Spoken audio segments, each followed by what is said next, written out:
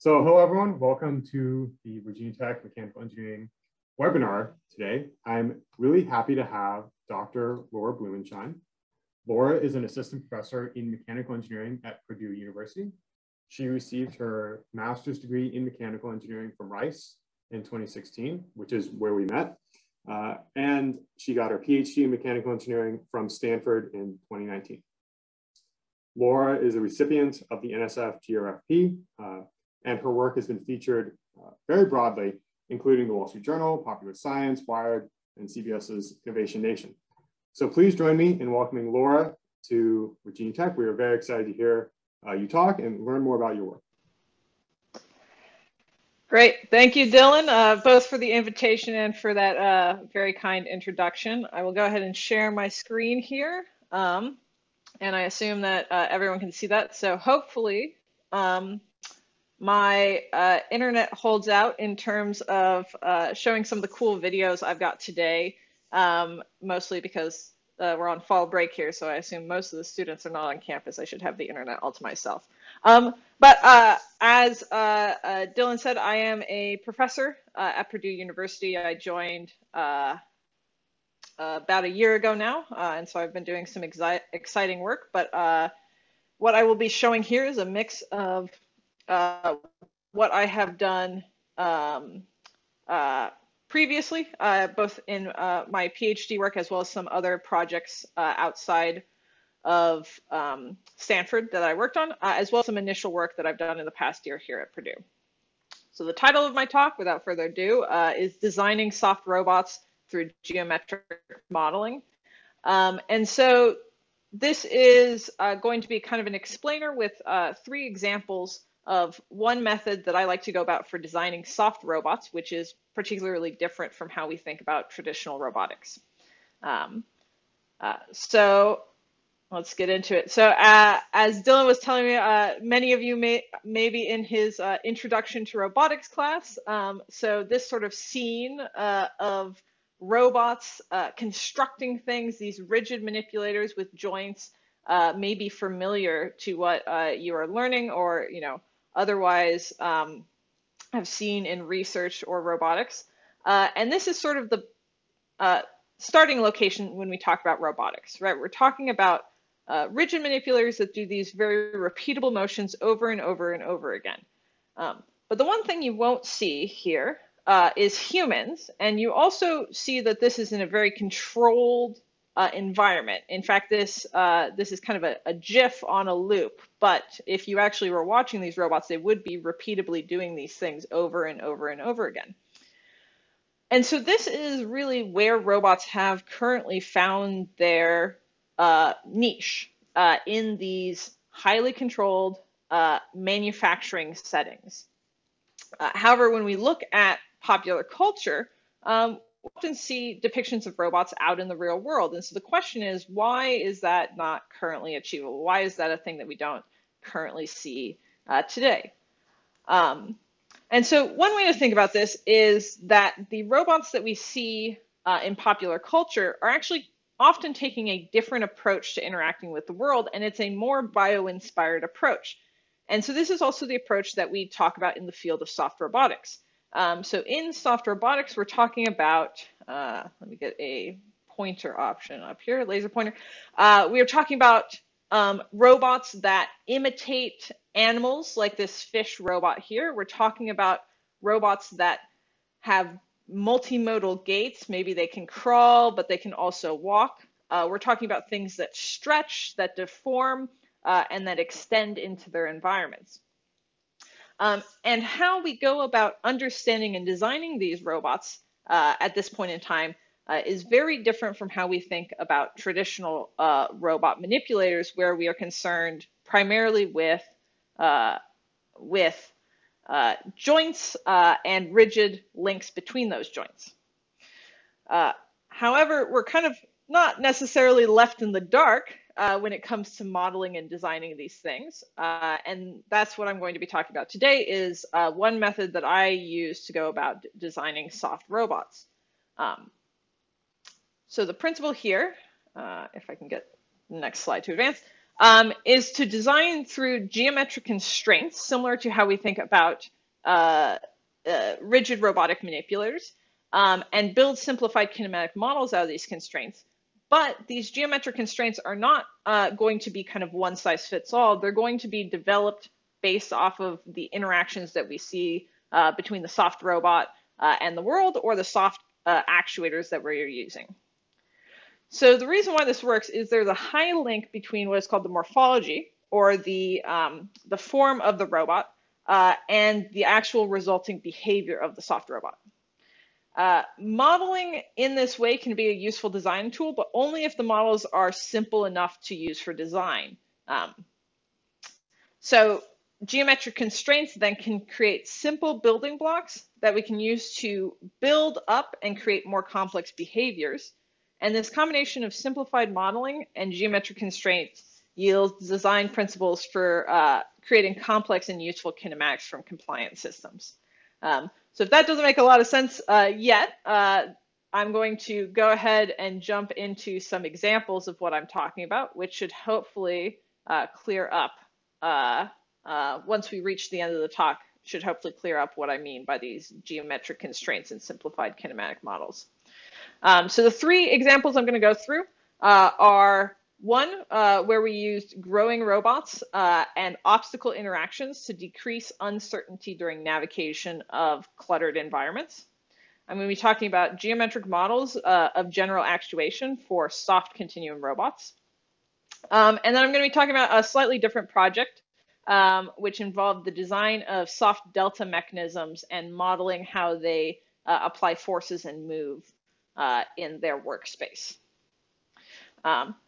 So we'll start with this first one here, optical interaction to decrease uncertainty.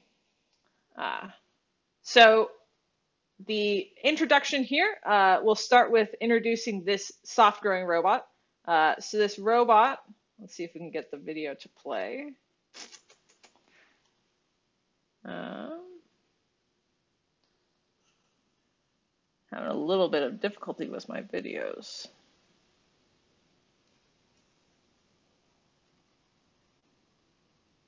Like it's just stalling out.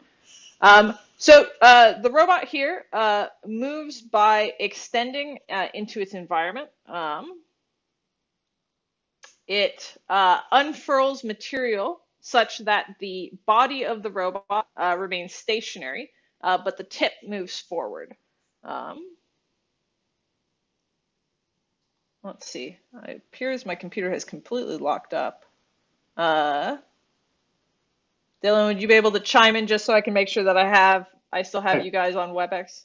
Yeah, or on still Zoom? Here. Okay. Here. Let me see if I can. Would you like to maybe restart your PowerPoint? Yeah, I think I'm going to try to restart my PowerPoint, but I've got to find my way over to the. Give me just 1 second. No problem.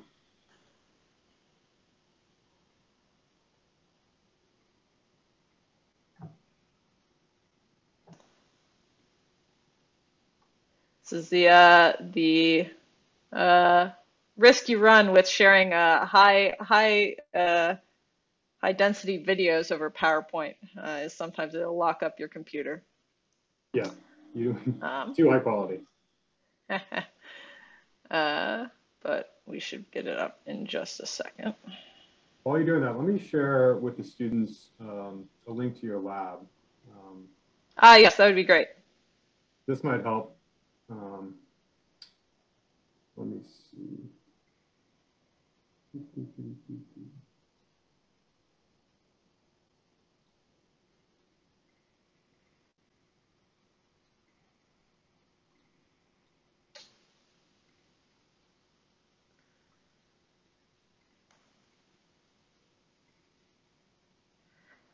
Okay, I've got it back up.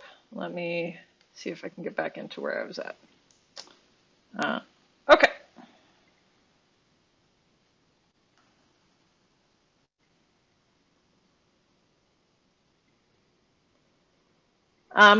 Okay, there we go. The video's playing again, and hopefully people can see that now. As I was saying, so these soft growing robots move by extending into their environments. You can see the stripes here, assuming this video is coming across fairly clear, are not moving, but the tip is extending.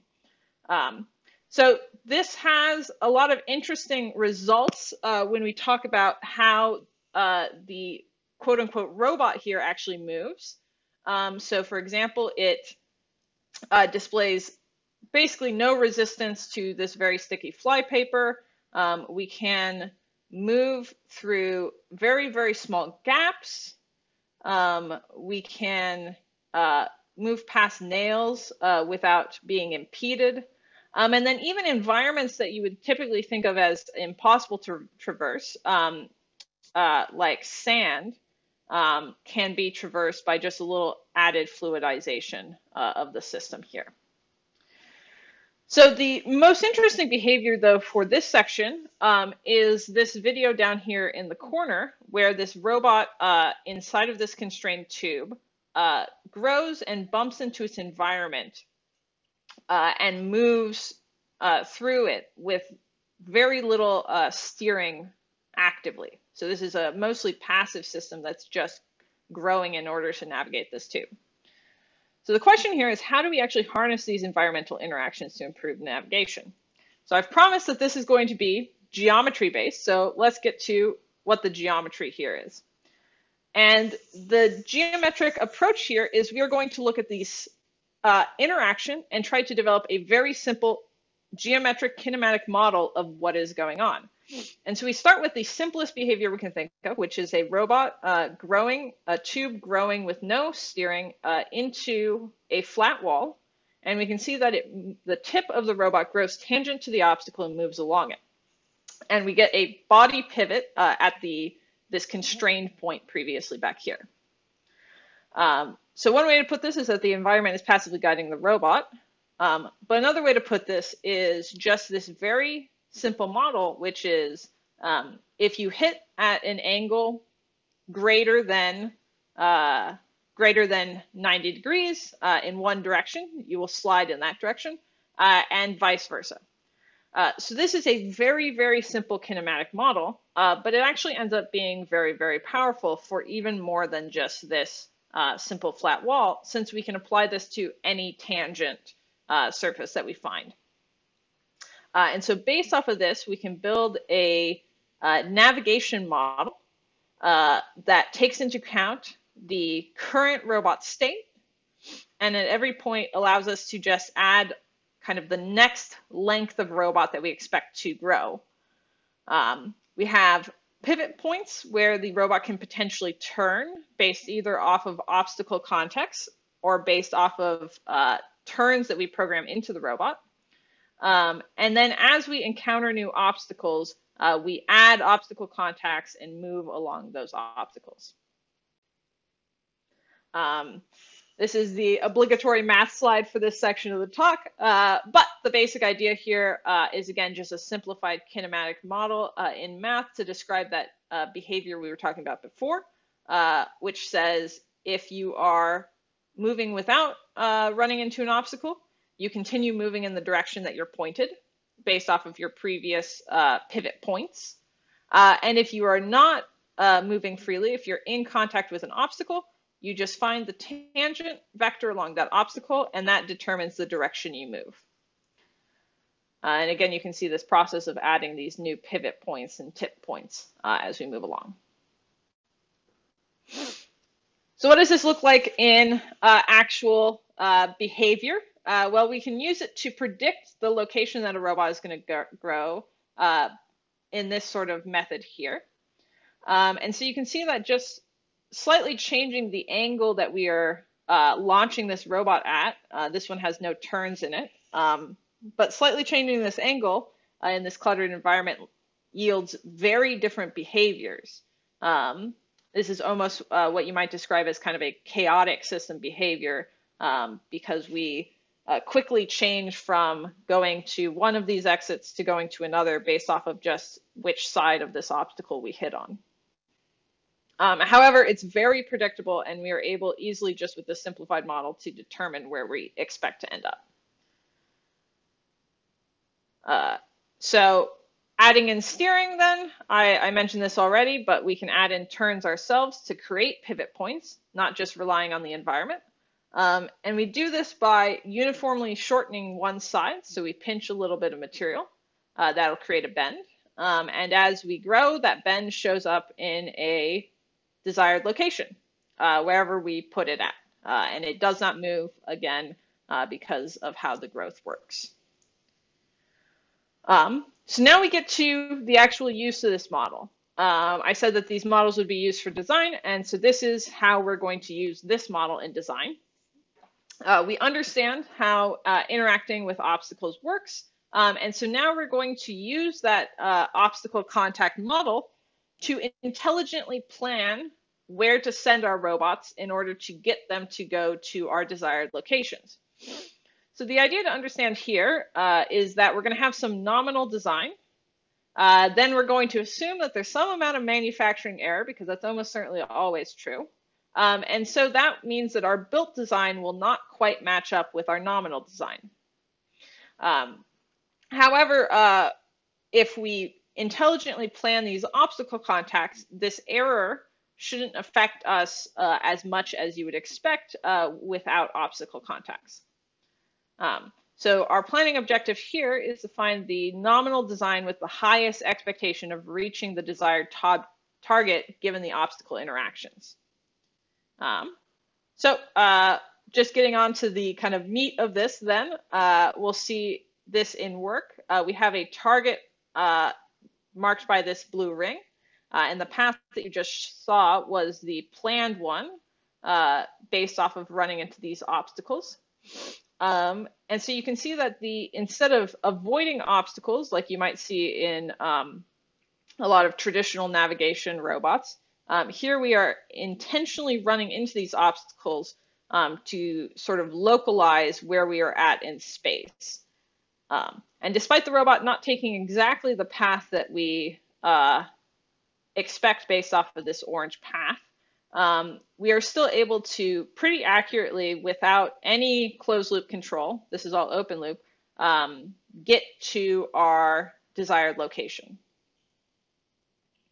And running this in simulation with some simulated errors instead of just actual human errors that happened in our demonstration there, we can see that this isn't just a coincidence. In fact, that intentionally running into obstacles is leading to us getting less overall spread in our final deployment, and avoiding some of those bifurcations in the potential path that we had seen in that earlier video.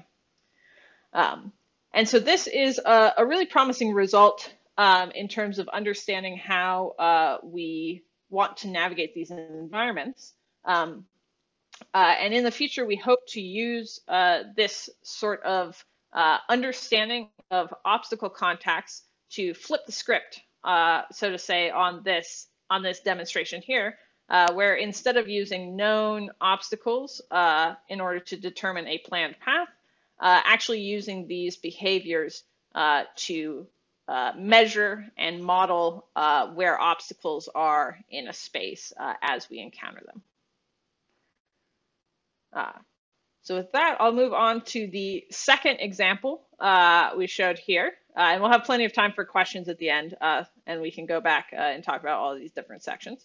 But so in this first example, we showed a very simple kinematic model and how we can then use that to design open loop paths for our robot to traverse.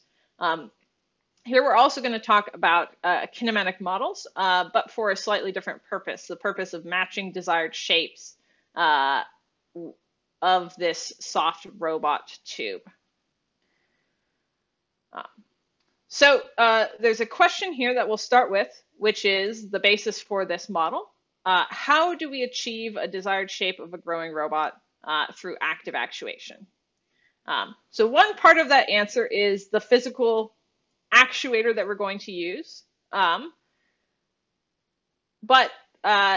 the other part of this is how do we actually get the shape that we want? So maybe we want to wrap around a object out in space in order to grasp it, or maybe we want to do some sort of complex behavior like tying ourselves in a knot.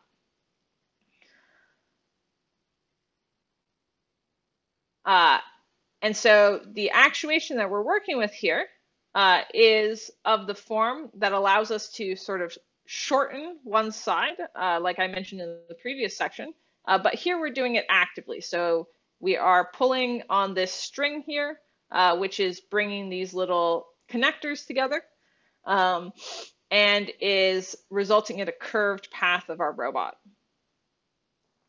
We can also do this with pneumatic actuators, which we've done previously. These pneumatic actuators act much like those tendons do, but instead of kind of pulling sections together, they just shorten along the entire length, also resulting in a curve for our robot here. In action, we can see these pneumatic muscles in action in this video where we are steering a growing robot around using a joystick. And in this case, we have just put the pneumatic actuators along the length of the robot, so we can only really get these kind of constant, smooth curves in any direction. So the question here then is, how do we go about creating more complex shapes like we described at the top there? Well, one answer is let's just take those tendons, those actuators, which were aligned with the, straight along the body of the robot here, and let's give them an angle. So we're just going to put them at an angle instead. And as we do that, we instantly get more interesting shapes. And these shapes are going to be perfect helices, designed as a sort of spiral in 3D. We can see that both with a pneumatic actuator here. The actuator is the yellow one, and you can see as it pressurizes, we get that helix shape. And with tendon actuators, as we pull the actuator here, we can achieve a helical shape, and we can also grow that shape to extend how far that helice goes. So then, again, let's get back to the geometric part of this talk. We want to understand the kinematics associated with these actuators. And so let's talk about the geometry that relates the path of the actuator to the final shape of the robot. So this path of the actuator, we're going to describe with a few different terms. We describe the diameter of the tube, the angle, as we said previously, of the actuator, and then we're also going to define a parameter that sort of tells us how much has the actuator been activated, where 1 means unactuated, and then less than 1 is how we define an actuated shape. And then the shape itself is going to be defined as a helix with an outer and inner radius, and then a pitch, B, which tells us how high the spiral gets after 1 revolution. So again, some obligatory math here. We can relate the inner and outer paths of these helix based off of their lengths to get one equation that tells us sort of one parameter, geometric parameter of this situation. We can then also look at the cross sections of the tube to get 2 more geometric parameters. One tells us that is a pretty simple one that just tells us that the outer radius and the inner radius should have a difference between them equal to the diameter of the tube. The other one is a little more complex, but is based off of the tangent vectors from this inner and outer path.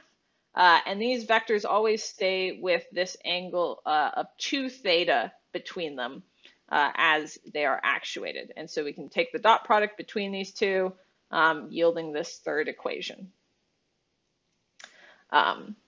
So these are the equations. It is not sort of vital to understand where these come from, but what is important to know here is that they are closed form. So meaning that we have 3 equations and 3 unknowns on each side, and we can exactly go from shape to actuator and actuator shape back and forth when we're talking about helical robots and helical tendons. Okay, and the actual, yes, the actual parameter that we're changing as we actuate, again, is this lambda. The other two are set in our design. So we can get a wide range of helices, and these helices match well with what is predicted by our model. So for example, let's just take this 5-degree segment here, and we can measure the paths from the inner and outer, and we can see how well they match with our predicted models. However, I said we were going to get general shapes. We've kind of gotten somewhere from constant curvature to helix, and then we moved from to the helix shapes, but now we need to move beyond that, how we can get beyond just these helical shapes. So the simple answer here is, well, let's just stack helices. So what if we take a lambda of 0.5, a diameter of 0.5, and we're going to just change that angle that we do on the tube of the actuator as we go. And so we can see that we get instantly something a little more interesting. It's still recognizably this sort of spiral, but we have changed the behavior in the center. Okay, so let's take this to the extreme then. Let's make every point its own little helix, and we're going to break this up into a bunch of different segments with length delta L, and each one of those we're going to assign a theta, a lambda, and as far as our as tight as our resolution can allow us, let's make a general shape of this actuator out of little helical shapes along the length. So again, sort of the obligatory math behind it. Here is a nice scary slide that has just a lot of math on it. But in actuality, this is just the transformation that we add to connect those helical segments together. It's the transformation matrix that tells us how those segments connect together, both in the rotation and the positional change. And we define a few terms for the purposes of simplifying the math up here.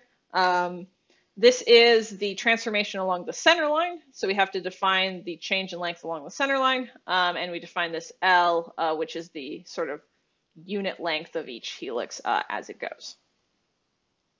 Okay, but really what we care about is whether this works. So we've got a very simple model relatively that's based just off of these helices. And so we want to take a shape of an actuator and see if we can actually predict out the shape that results. So here's the prediction based off of all of those earlier equations. And if we actually build this shape using this actuator design, we can see that there's a good correspondence between our predicted shape and our built shape. And again, if we measure this using a magnetic tracker to measure the inside path here, we get a very small RMSE of 0.45 centimeters given the size of this shape here. We can also validate it for active shapes. So here we route in a kind of sinusoidal wave this pneumatic actuator on the tube here.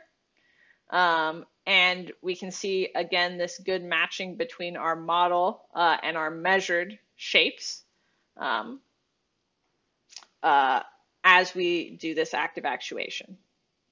But I said we were going to use this for design tools, so let's actually do that. And our design goal, as we stated at the top of this section, was to design actuators that could yield these shapes we were interested in. So we developed a shape matching algorithm that essentially allowed us to find those actuator parameters, theta and lambda. We had to just choose a diameter based off of the actual shape of the robot, but we were free to fit lambda and theta for each segment of this shape. And we kind of look at the next n segments to make sure that this doesn't yield us kind of going off in the wrong direction. And then we save each fit segment and repeat along the total length of the shape. So let's look at some results then. If we take nice smooth curvatures in 3D, we can see that this match between our our blue shape and our red shape, where our red shape is our modeled match, our predicted match based off of our actuator fitting, and blue is the shape we're trying to hit. We can see that these match well. The only interesting bit here is we do have some kind of high frequency noise based off of how we're fitting this in our theta parameter here when we sort of change direction at one point in here.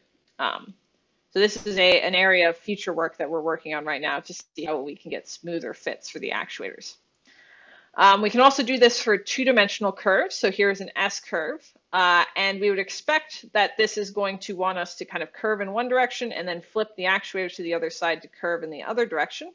And this method of fitting does result in that, if you can see by the actuator path here. We start at 0 and then flip around to the other side of the tube. And our lambda changes. Again, we get that high frequency theta. And then finally, we can try to match non-smooth shapes as well. Here is just a set of points in space, and we're trying to hit those points. We can see that this results in a kind of much more jumpy design as it's trying to hit those sharp corners. But we still are able to yield an actuator design that theoretically should match our target shape. I say in theory, so we want to go out and actually test this, and we did that for one of these shapes, this knot shape. Using the same method, we generated this actuator path where the little red parts here are the amount that we're going to pinch at each point or remove with our actuation. And if we do that, we can see that we do in fact get a shape that yields this knot tying shape. And again, measuring it, we get a very low error relative to our desired shape. Here we're not accounting for anything like gravity or anything like that, so getting an RMSE of 6 millimeters is great in this case. If we build this physically, we can see some interesting behaviors based off of the actual fact that this is a growing robot. So on the bottom here, you can see us trying to essentially use this as a continuum arm and curl it up into this knot shape. And it does not achieve the knot since it would have to cross through itself.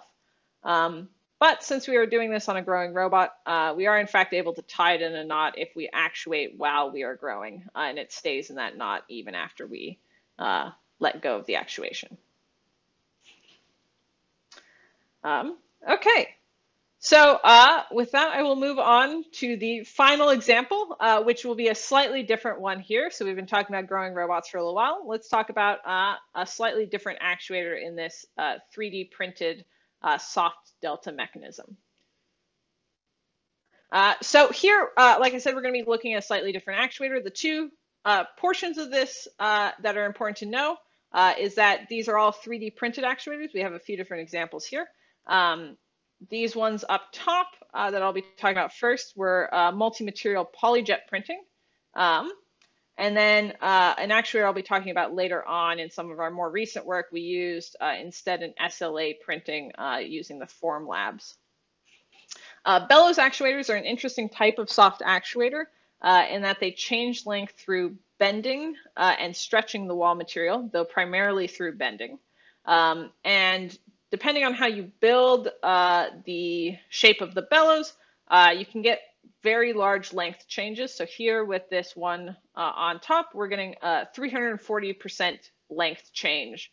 It's not displayed, we don't have the actuated shape, but we can get between the pressurized and the unpressurized shape, we can get 340% length change.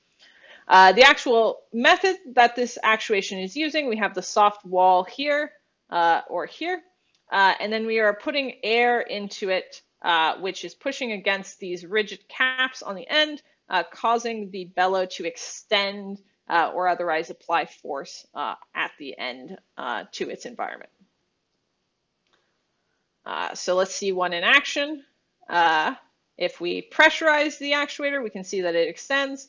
And then when we release pressure and pull vacuum instead, it compresses. So this is getting us that 340% length change I talked about.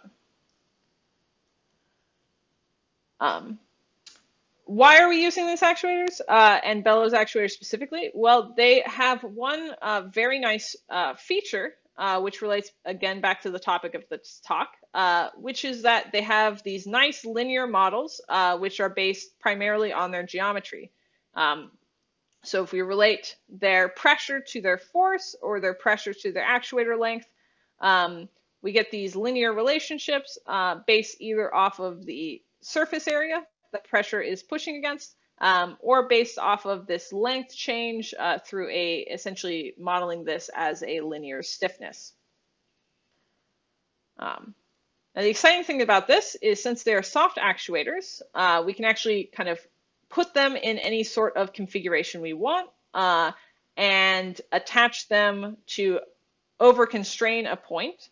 But due to their compliance, they're still able to move about and actuate collectively this center point.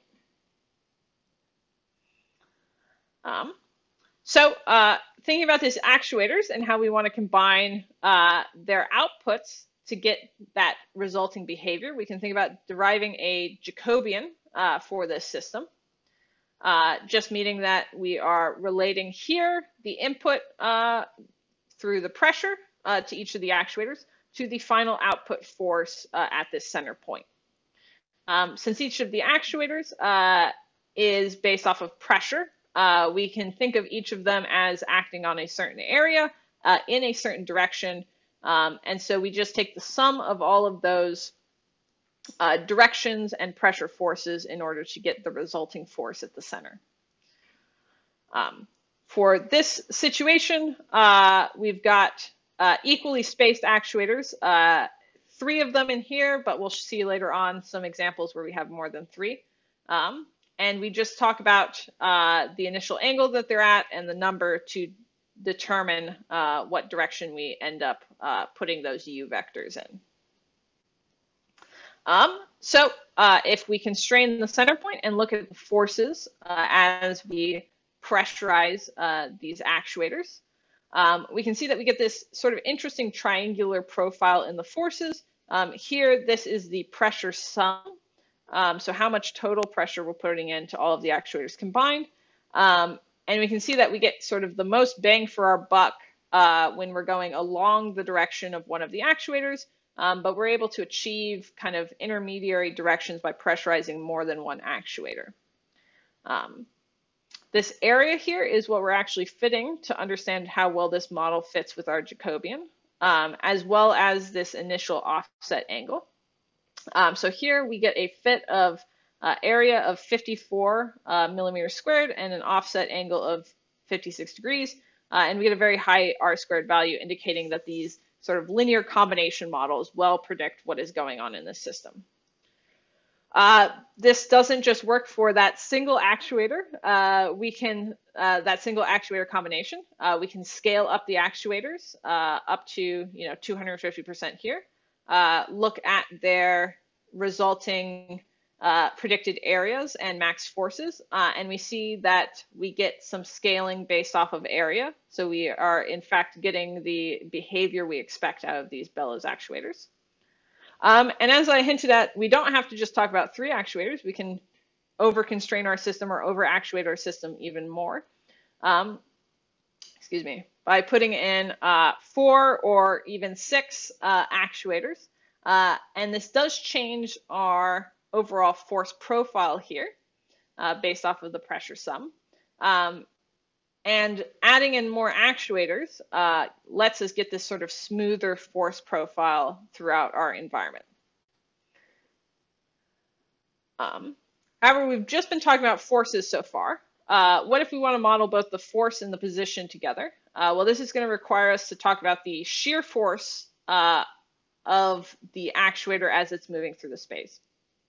So we did a separate set of tests on a slightly different actuator, looking at putting them into a constrained position and then measuring the amount of force and in both shear and axial directions, as well as torque that they applied on this force torque sensor as they are pressurized.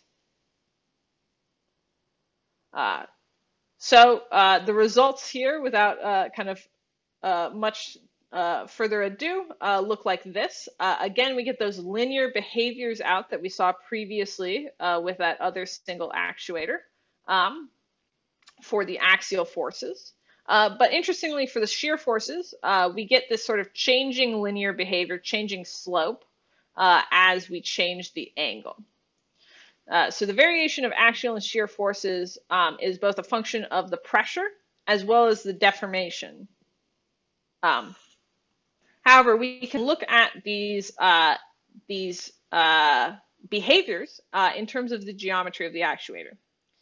So here we're going to look at two separate kind of occurrences. One is looking at here in A and B, we are looking at how the inner versus outer surface area changes to understand how the pressure affects the shear force. And then in C and D, we are modeling our combined behavior as this, due to deformation, as a linear spring plus a torsional spring. So this linear spring is going to oppose the direction of extension in that direction of theta that we've kind of sheared it to. And the torsional spring is going to apply a force perpendicular to that direction theta based off of the amount of angle that we have sheared through. So up top, we have the combined models where we have the axial force Fz is equal to the pressure times the area minus this combined linear and torsional spring. And then the shear force is this pressure times this area that increases with the shear, again multiplied by that, that linear and torsional spring. For the purposes of kind of simplifying this model, we take a small angle approximation, yielding these two equations down here. You can see that Fy is entirely dependent on theta. So if we set theta equal to 0, the shear force disappears, which makes sense in this case. So again, let's look at how this actually plays out. So we want to go back to that 3 actuator system. We've fit all of these parameters using data, and we want to see how well we can predict out the final position based only on the pressures. And so here we see the result. These orange dots are this model up here with shear and axial forces. And then the green dots here are if we only consider the that kind of initial pressurized spring model that we had talked about for the forces for that first section of this experiment.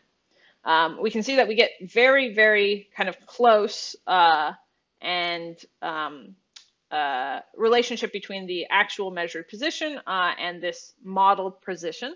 And we can see that the errors don't have any relationship with how far out we are extending into our workspace, unlike this spring model, which is typically overestimating how far out we can push our actuator. So the average error for our combined model was 3.5%, which is very good for this system, for a soft system.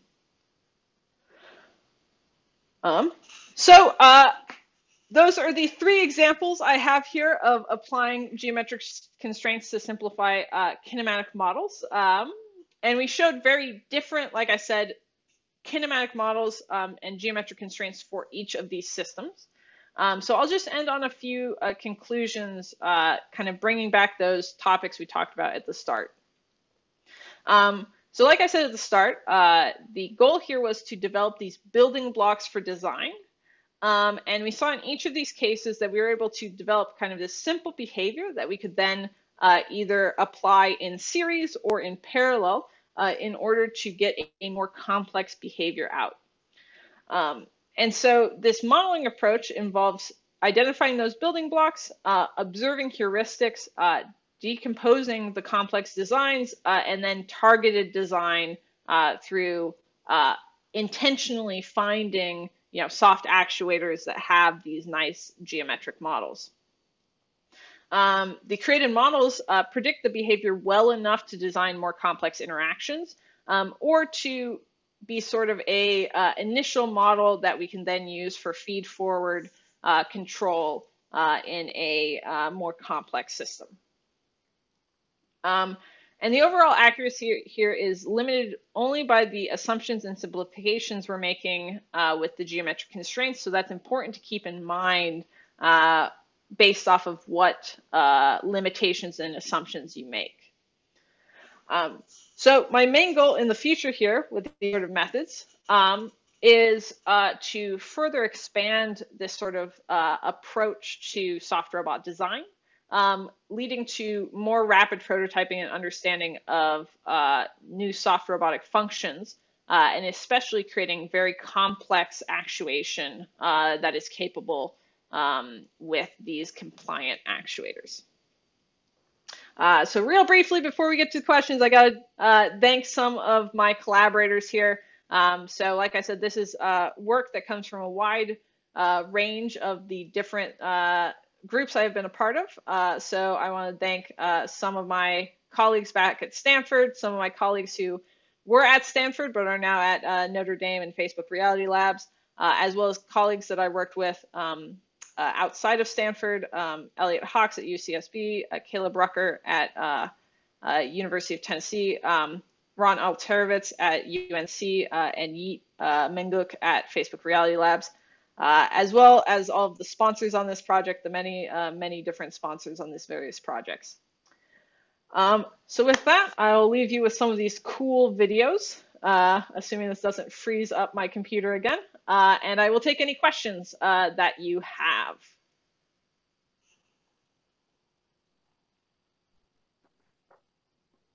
Thanks, Laura. Thank you, Dr. Blumenschein, for that great talk. It looks like we have some questions in the chat. Would you like me to read them? I can see them, so I can just I can go ahead and answer them. So the first one is about the manufacturing of robots, and is about how it is difficult to do it perhaps manually to achieve the exact positional RMSE figures presented. So this is a great question. All of this was done by hand. For anyone who is experienced in university research or grad school research, sometimes grad school time or grad student time, excuse me, is the most valuable resource you have for manufacturing things like this. So those RMSEs are what is kind of achievable by hand. The reason we suspect that we're able to get so good matching, even with kind of this by hand design, is because sort of errors smooth out on the whole, and you tend to average out errors, which yields to them sort of canceling. However, this is an area that we're actively sort of exploring and hoping to get some of those custom manufacturing tools where we can do more precise and measure the true limits of this model when we're not accounting for human error. And then there's one more in the, I see someone's hand is up, but there's one more in the chat, which is about what constitutes soft in soft robotics. Yeah, this is also a great question, which everyone in soft robotics will have a different answer to.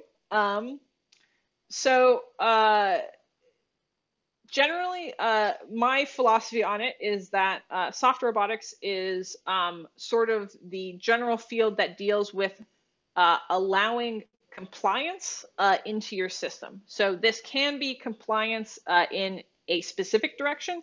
It can be compliance based off of control. Generally, it is compliance based off of the actual materials. the material properties have a big effect on these behaviors. But in the examples I kind of shown here, we can identify these behaviors that are maybe not independent of material property, but can be explained without needing to go to the material properties and the compliance directly of the system. Yeah. I see that Leela has a question if you want to. Yeah. Can you hear me? Yep. Awesome. So thank you for a great presentation. So in the first example, you mentioned that an open loop controller is used for path planning. Could you please share what type of controller it is? Like what type of path planning algorithm is used? Sure, yes. So the actual path planning algorithm we used there was based off of essentially choosing waypoints at the surface of obstacles or within the Voronoi sort of cells in between these obstacle corners. So we were doing a pretty simple sort of map search based off of all the potential paths between those points.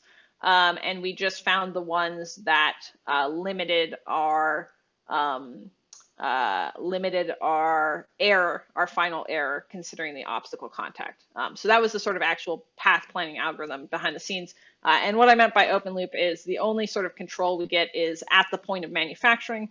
Past that, we have no closed loop control within the system.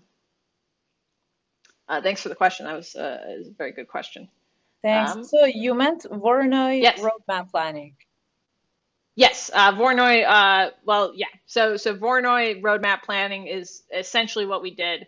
I don't know if it strictly matches with sort of the literature on that, but that's my best approximation of saying what we did. We didn't do anything kind of more complicated like a sampling-based planning, since we wanted to get those exact contacts with the obstacles. Yeah. Got it. Thank you. Yeah. I have another question in the chat from Britton asking, have you explored adding a functional device such as a sensor, microphone, or gripper to the growing tip of the robot? This is a great question. Yes, we have done some of this, and we're hoping to do more soon. Adding things to the end of a kind of robot like this, where the end is constantly changing, is a little difficult to do. You have to be a little clever about how you add those sensors or payloads in. But we have designed some cap designs that allow you to keep sensors or grippers at the end of the robot, as well as allowing you to more easily retract the robot. So none of the things that I showed here, or except for that first video, showed us retracting the robot, but that's actually a pretty difficult problem when you're thinking about this sort of compliant tube that is only held up by the pressure within it. So if you are interested more in this, I will put a quick link in the chat. But there is a website that we have a lot of the growing robot stuff on, vinerobots.org, which describes some of that other work that we've done. I see another hand up from Sohail. Hopefully I'm saying your name right. Yes, that was perfect. First of all, thank you so much for this interesting talk. I have two questions. First question is about your second project. You mentioned some oscillations for the theta parameter that you observed during the simulations. And I was wondering if you measured these oscillations in the experiment as well. Okay, yeah. I should be more careful about my wording there. Oscillations meaning like changes in our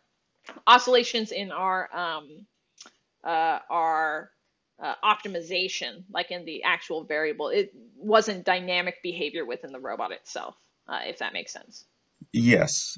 Okay. So I was wondering if you measured theta value during the experiment as well, and you observed the same behavior.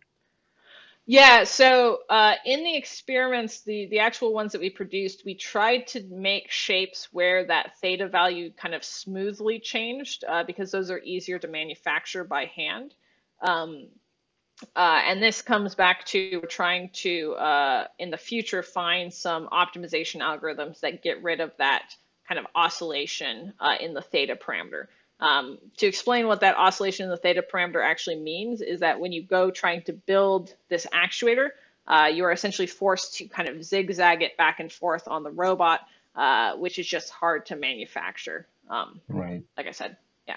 Okay, thank you. And my last question is, it's kind of higher level question. Sure. You showed examples of controlling motions in soft robots and also force. So Yes. how does these things balance out each other in real life applications for soft robots? Can we produce soft robots that can create our desired motions as well as the desired force generations? For example, you showed the knot shape. That was perfect, not only in the simulation but also in the experiment. But if these soft robots contact the actual object, can they still produce the same motion? And kind of Yes. Yeah. yeah, and Yeah. then This kind is of no. Go ahead. the higher level question would be, can we make a soft robotic manipulator just using one type of actuator based on your experience, or do we need to combine different types together? And Yeah. that's it. Thank you. Yeah. But both great questions. So to the question of, this sort of, can we enforce movements and forces? There is work that looks at that. I don't have any work specifically from my side, but does come up kind of against a philosophical divide maybe between how we think about traditional robots and soft robots, where one of the benefits of soft robotics potentially is its ability to deform when it hits or comes into contact with an object. And so more the way we try to think about soft robots is designing that response such that maybe we don't get our enforced force or position, but we are designing how that varies between force and position as it's contacting the environment. So you can think about something like a soft leg coming down and touching a surface and wanting it to, not come down as far and not apply as much force if it comes to a step that is unexpectedly higher than it had modeled for. And then on the other side of things, what types of soft actuators do we need? This is also an open area of discussion. I think that there will be a lot of interesting work in the next sort of 5 years on condensing all of these various different types of soft actuators to figure out what are the best ones for different tasks. So I think it's going to be a very application-specific answer to that question. Yeah. Thank you. Well, I don't know if we're out of time then, but I'm sure Dylan will tell me. Yeah, we've made it through the hour, and I don't see any more questions in the chat. If anyone does have any questions, I'm sure that they could reach Dr. Blumenschein through email or her collaborators as well. Yep. I would be happy to answer any questions by email if you have any after this talk as well. Okay, then great. So thank you once again, Dr. Blumenschein. That was a fantastic talk. It was really interesting to learn new things. I always have dealt with rigid robots, so it's always fun for me to see soft robots in action doing things that I would never be able to do with my rigid robot arms.